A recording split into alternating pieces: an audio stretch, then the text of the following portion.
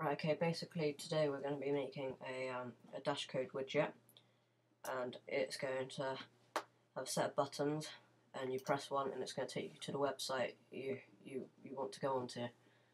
So if you don't have it already there, then you go on to Finder, Macintosh HD Developer, Applications, and then Dashcode.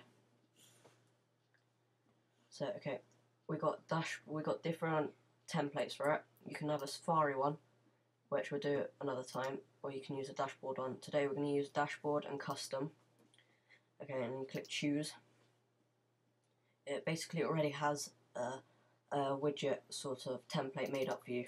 So if we delete the words and resize it slightly. Okay, so we're going to have two buttons. We're going to have a button there, button there. One's going to be for Google, one's going to be for Yahoo. So if we move it around to where we want them to be, so I'm going to have mine there like that. I'm going to resize my box. This one's going to say Google. And this one's going to say Yahoo. Okay. Size it a bit better so it fits nicely. You can resize it by using this little square here. I'm going to move the X slightly out of the way so it gives us a bit more space to work on.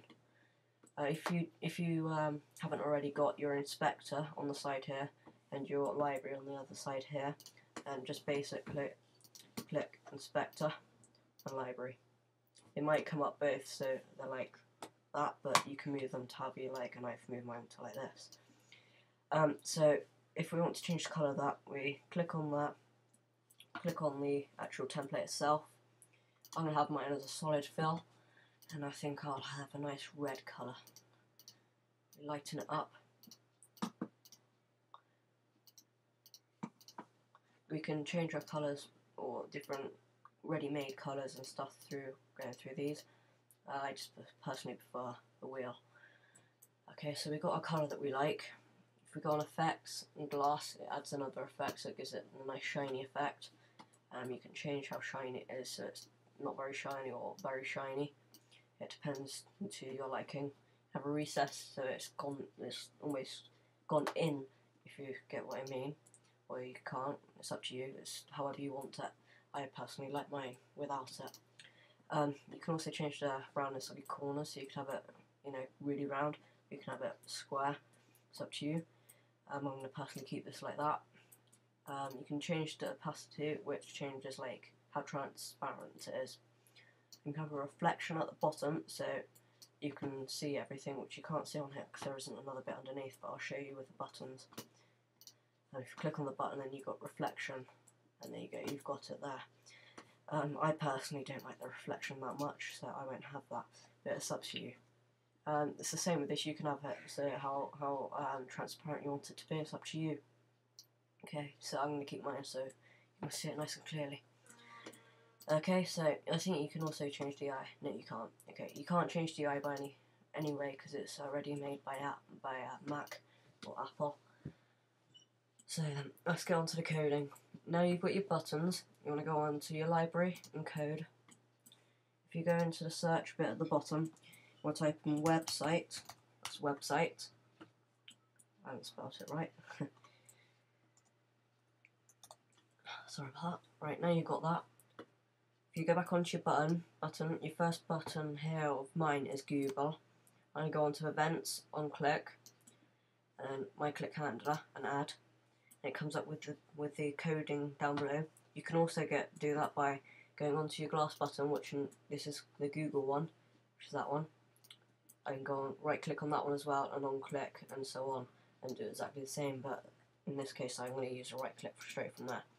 Okay, so we've got our code here which you have to insert. If we highlight that, if it isn't already highlighted, and press delete, then with the website one you want to highlight all of this, copy it, and paste. Okay, so now we've got the website that's there. So if I click on run it, and click on Google now, it'll take me to the Apple website because that's what it's being set as. If you go onto Google, it doesn't matter how you go onto it, whether you search it or you have a quick link, whichever. I personally use a quick link. So you got your Google search engine. Go into the search bar at the top, well, not the search bar, the address bar, copy it, copy the URL, and you go back onto it, you highlight the Apple http.com and you paste it, and you've got your website there. So if we stop and run it again, you've got Google, click on it and it takes you to Google now, which is what we want. So if we stop again, it's the same for Yahoo, just only you do go on, you get the Yahoo website. So you've got the insert bit again, delete it, you copy all this again, copy,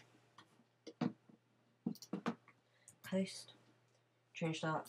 If you want to change, well, you will change that again if you want to use Yahoo. If you go back on Safari or whichever web browser you're using, Yahoo. Okay, you got the search engine again. If you go back into the address bar and copy it, you can use Command C, which is one that I use for copying, and Command V, which is a quick way of copying and pasting. So I'm gonna paste it back in there. If it isn't already highlighted, you have to re-highlight it and then delete, and then go back, paste the new URL in.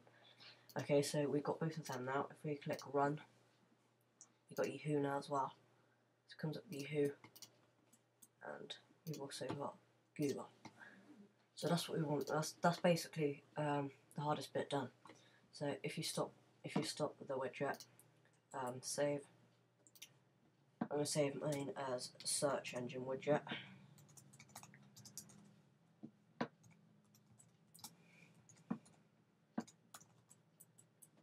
Okay, so we save that. I've saved it to desktop because it's a quicker. I find it a quicker way of getting to things, so I can just minimize things. Okay, so basically we've got the first bit done, the front of it. If you want to change the back, which is that bit, you also have a Dashcode thing, which you don't really want. And resize it back to the size it was before. I shouldn't have done that, sorry. Okay, if you go back onto the back then, so you've got your back there. If you want to put your name on it, or you might want to put a logo on it, if you've got a logo that you want it, you say it's on your desktop, you just drag it in, and then it'll come back into it. If not, if you want to put text on it, so say it's for some member of your family or friend or something, you could write something like to whoever it is, love from whoever. It doesn't matter. I'm going to personally put by James, or I could put it as from Spook 811. Okay. And if you want to change the colour of the text, you just go back into there. If there's none of the colours there that you like, click on custom, just take you back to the wheel or whichever one you have clicked on. I'm going to go for white because it stands out on there. Okay, so that's done. So that's now you've got your back finished. You can move on to your attributes, which are basically its identity. So that's where I can find mine. You can let people access it and change everything, so you can have a plugin and things. Personally, I'm not going to change it, but you can if you want. You've got your default image of it. That's my default image, so that's basically a picture of your widget. Got your icon. I'm going to keep mine like that, but you can drag and drop pictures into it. You can open an external editor, so in my case it's preview, it depends whichever one you want. And you can import pictures, place, and stop the sync. Okay, so basically now we've finished everything, we want to click run and share. So you can change to which compatibility you want, so you can have it so 10.43 or you can have it 10.4. I'm going to go for 10.4. Change the name of it if you want to, that's my name of mine. If you want it to save it to a project, if you want to save your project to a disk before deploying it, so you can have it saved to your desktop before you actually put it into your dashboard. So I'm going to save mine to disk as a separate widget. So now I've got my widget there as a proper widget now instead of a saved file. So I can put that on any Mac now and it will work as a widget once I've installed it. So go back onto the search engine. If you got a search engine widget, sorry, if you go on deploy dashboard, it will replace it because I've already got one made for my system. You click keep, you've got the option there, and you're ready, you're finished. So basically that's my tutorial on Dashcode making a search widget.